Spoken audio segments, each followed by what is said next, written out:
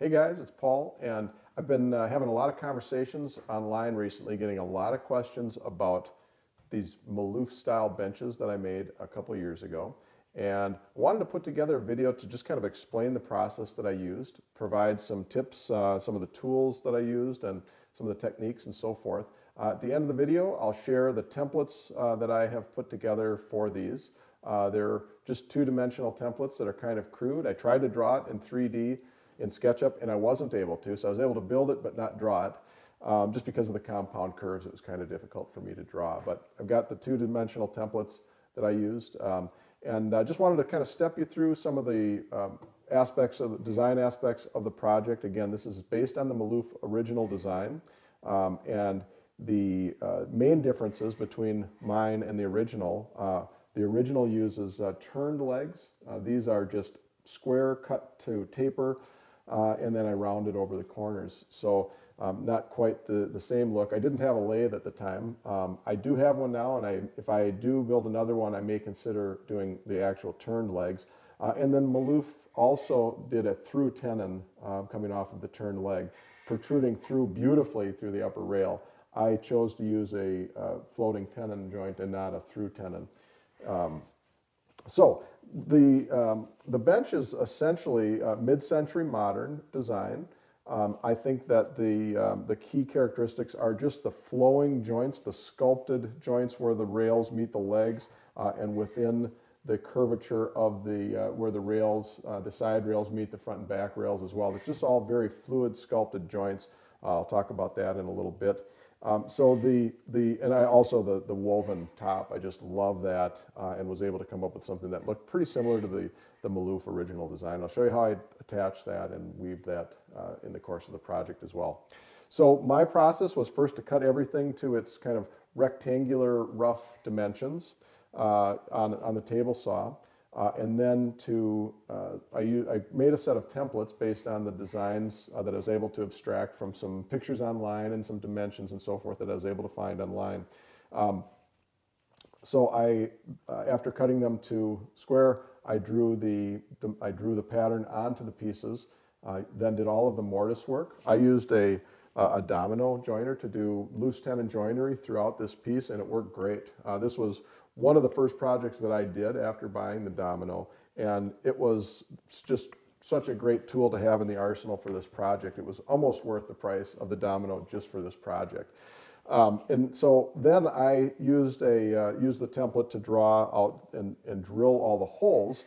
These are based on 5/8 inch spacing and consistent throughout on the front and rear as well as the sides. So with all of the holes drilled, I did a assembly of the upper frame where essentially glued, clamped that, let that all set up, then flipped that over on the bench and attached the legs and the lower rails as the next assembly step. So two-stage assembly. Assembly went fine. It was not a panicky assembly by any stretch. It's again, only 12 pieces throughout, 12 components throughout the entire piece. So then once it was all assembled, came the fun part, and that was the sculpting step. So I used a series of 3 different rasps, starting with this being the coarsest of the rasps, and worked through in sequence, coarse, medium, and fine, sculpting each one of the joints. So the key there was really to start several inches away from the actual joint and gradually blend this together, not making sure to not get in any ruts. So the motion was kind of twofold, side to side as well as up and down in one motion, so that you're sweeping through and gradually shaping that joint rather than a sawing motion where you're going to quickly develop a track. And that did start to happen a couple times, and I was able to just finesse and feather that out and work my way through it. That took some elbow grease. That's how I did all of the joints on the first bench, and I think I used that exclusively on the second bench. But on the second build, I had a couple friends over, and we all made benches. And when one of the friends showed up on day 2, he brought a die grinder with a bunch of bits, and that made much quicker work of the sculpting process. So he did his sculpting in a fraction of the time, and the results were the same. It all looked great. So if I was going to do another one, I would definitely use a die grinder to feather all those joints and sculpt all the joints. That made very short work of the process. Once you have the grinding or the rasp work complete, then I used this cloth-backed sandpaper in a couple different grits, and these strips work great to just get in and work that aggressively, again in that same kind of sculpting motion. So that helped me out quite a bit. From there, then finished sanding. Probably spent more time sanding on this project than anything else. Finished sanding, getting everything ready for finish. Then I used a wipe-on poly. Now, there is an official Sam Maloof finish, which is a blend of a couple different oils. It's nice stuff.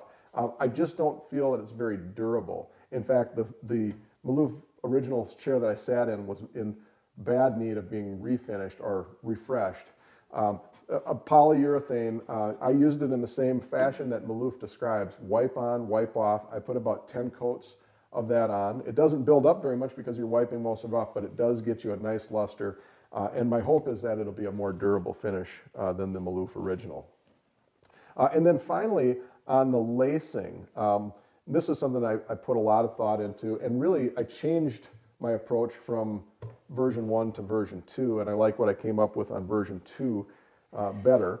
And that is, and basically underneath, I expanded the size of the hole for the end of each row. So I used I think that's a 3/4 inch recess, drilled it down about 3/8 of an inch deep to expand the size of that. And that is basically to conceal at the beginning of the row the knot that I made on the leather strap, and then at the end of the row, the brass pin that I tapped into the hole to lock that into position.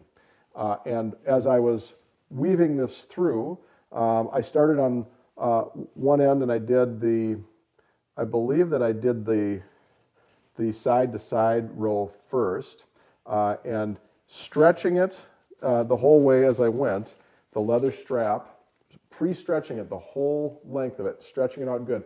And I did break it in a couple spots, and you'll see that there is an extra pin in the middle. And so you come across a break, just expand another hole, tap in a pin, tie off a knot on the other end, and it's like it never happened in terms of looking at it from the top. So it's no problem. But I wanted to find those weak spots and snap it proactively rather than having that happen when I sat in it. I could also pull these pins out if I wanted to and re-stretch it if it ever came to that. But so far, no need to re-stretch it. They're holding up fine, and I doubt that I'll ever have to re-stretch them. I pulled them pretty tight.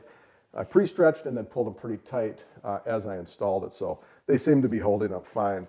So that's kind of a walkthrough of the tools and techniques. I will source all of these products in the notes. Anything that you might want to use, the leather strapping, for example, I'll give you the exact part that I used for that. And then at the end here, I'll put up my diagrams, and you can do a screen grab and scale those up and use those as your own templates if you'd like. Let me know if you have questions, shoot them in the comments. Please subscribe to the Tool Metrics channel. We're putting together a lot more videos moving forward here, and love to have you along for the ride. And again, thanks for watching.